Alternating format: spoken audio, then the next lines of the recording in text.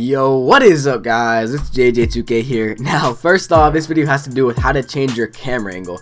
Alright, now, for some of you, you might think, oh, this shit is simple. But for other people that might not have the game for a while or something other than that, this is how to change your camera angle. There's really not that many videos on it. That's the reason why I'm posting it. But yeah, how I do it, and there's many other ways to do it, but how I do it, you guys just seen I hop into the freestyle mode. Other ways to do it, you can do the play now method. You basically do the same exact thing, but instead you just load up play now, easy as that. Another way to do it, you can do it from blacktop, I'm pretty sure, but the way I'm going to be showing you guys today is basically the freestyle method.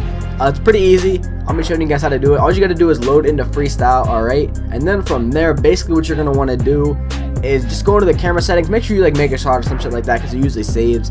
I'm not sure how it works, but I know I made a shot first, and then I just go into camera settings, set it how you want. As you guys see, I have 10:1.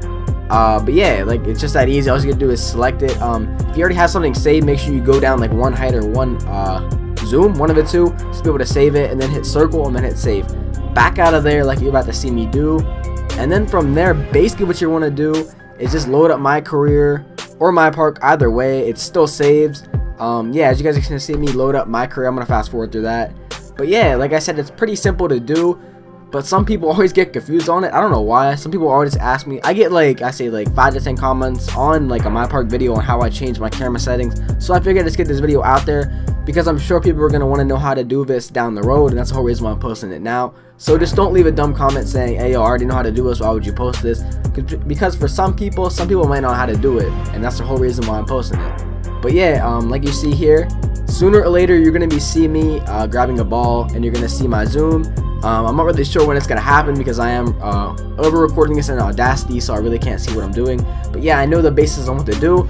So I'm pretty sure around here you should be seeing that I pick up the ball and me shooting around. You should be able to see my camera. I think I'm on zoom 9, or yeah, or no, heights. I think it's like height 10 and zoom 1, some shit like that, or height 9, zoom 1, something like that. But it definitely gives me a closer look at my player, and that's why I like it. There's plenty of other things you can use, and yes, you can switch your camera angle if you like. What's it called? Not chicken. If you like drive, the drive camera angle, you can switch to that. If you like the other ones, like box seat or whatever I want to call it, you can switch to that, I'm pretty sure.